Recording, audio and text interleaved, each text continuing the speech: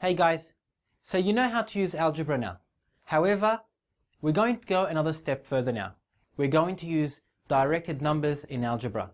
So all of a sudden, we have negatives as well. We need to know how to use algebra and negatives together. Well, guess what?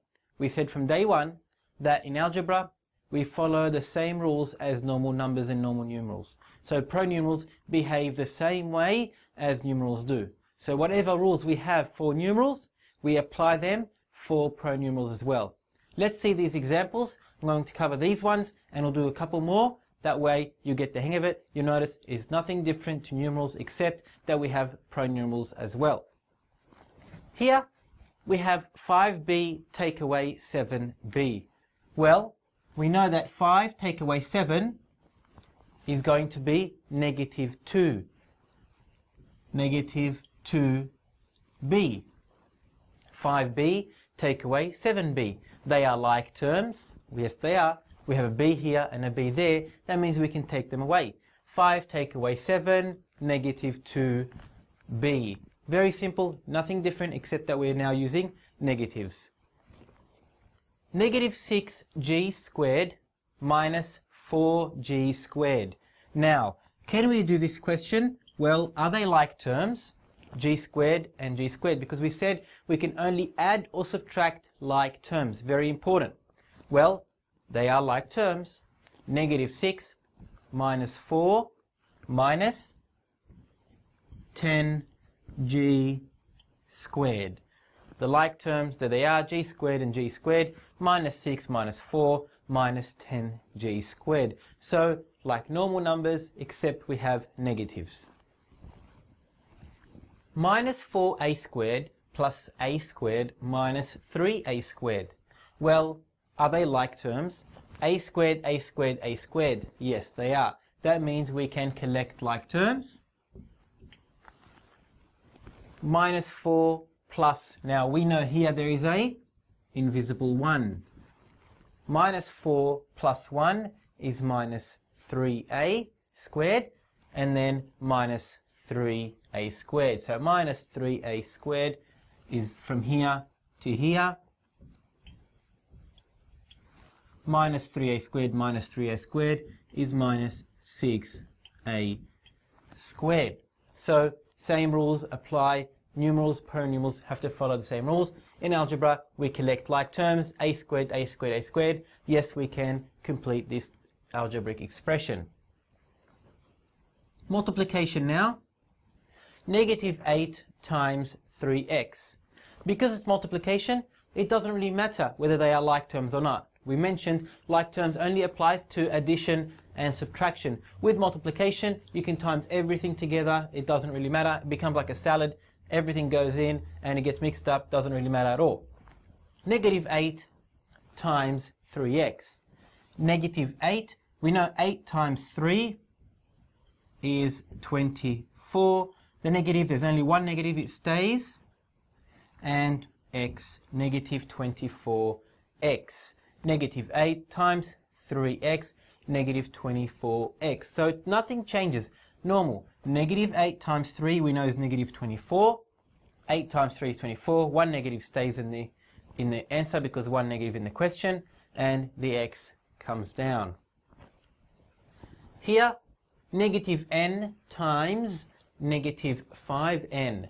So we have a multiplication. Now we know that 5n times n, or n times 5n, is 5n squared. And the two negatives, we said what happens to them? Bye-bye, see you later. They basically go, see you later. So our answer is positive 5n squared. When we have two negatives, they partner up and go to the movies, they're gone. N times 5n, 5n squared, because n times n is n squared, 5n squared. Here, we have negative 3x times 4x. Well, let's do it. 3 times 4, 12. We have only one negative in the question, so it stays. X times x, x squared. Negative 3x times 4x. 3 times 4 is 12. The negative, it stays because there's only one negative.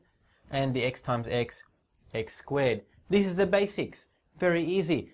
What we do with normal numbers, we do with algebra as well. We just have to be careful with like terms when we're adding and subtracting. With multiplication, it doesn't matter. We can multiply everything together and we'll get the answer. And with negatives here, we know one negative stays in the answer, one negative stays in the answer, two negatives cancel each other out and they go bye-bye. This is how it's done. Let's do some more examples and you'll get the hang of it even better. Okay, 4 more examples now. Let's do them. Concentrate, follow the rules, and you notice you'll get them all correct. Minus 6y times minus 5x. Okay, we have a multiplication, so we don't really care about like terms because with multiplication we can times everything together. 6 times 5 we know is 30.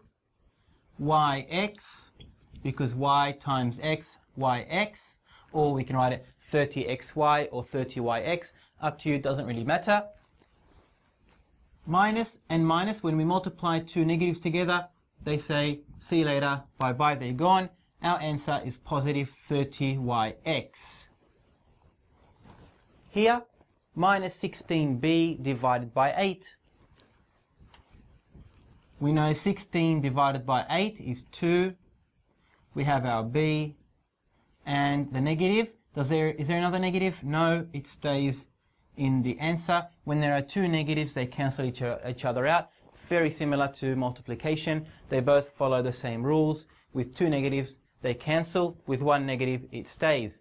So 16 divided by 8, or negative 16 divided by 8 is negative 2. And we have b, our answer, negative 2b. Here, 10x minus 3y plus 5x plus 5y. We've got to be careful. This is addition and subtraction. We look for like terms. Well, we have 10x and we have 5x. And we remember the sign that belongs to the 5x is the one that comes before it. So this sign, this symbol, the plus, belongs to the 5x. That minus, who does it belong to? The 3y. It belongs, the symbol or the sign belongs to the number or the pronumeral on its right. And here, the 5y and the plus are together. Very important for you to know. So it's 10x plus 5x, not 10x minus. That minus belongs to the 3y. 10x plus 5x, these are like terms. 10x plus 5x, 15x. Minus 3y and 5y here go together. Minus 3y plus 5y minus 3 plus 5 is positive 2y. Minus 3 plus 5 is positive 2y. Are they like terms? No, this is our final answer. 15x plus 2y. We finished there. That's our final solution for that question. Here, 3b squared, take away b, plus b squared, minus b, plus 5b squared. Let's look for like terms because this is all addition and subtraction. We have to make sure we have like terms. Let's start. 3b squared and b squared. And there's another b squared here, 5b squared. Let's start collecting like terms. If you like, circle to make sure you know which sign belongs to which one. The positive or the plus belongs to the one after it. That minus belongs to the one after it. That minus belongs to the one after it. And that plus belongs to the one after it. Very important. You can differentiate and know where the sign belongs to. 3b squared plus b squared. There's an invisible one here. So 3b squared plus b squared, meaning 3 plus 1, 4b squared, plus 5b squared. So 4 plus 5, 9b squared. So they're completed now. 3b squared plus 1b squared plus 5b squared, 9b squared. That's complete. Now we go and we complete the rest. minus, there's a 1 here, there's a 1 there, minus 1b, minus 1b, minus 1 is minus 2b. Our final answer, 9b squared minus 2b. Critical that you know your number line. If you don't know your number line, you can actually draw one up and use it, but it's important by now that you've covered and you're at this stage, you need to know your number line and you need to know your negative numbers. Back to front, you're going to be using them in algebra throughout high school all the way. Negatives are very critical for you to understand how they work. They're the basics. You should have learned them in year 7. You need to know them back to front. So it's important that you know them. Here in algebra, we use them and we're always going to be using throughout high school.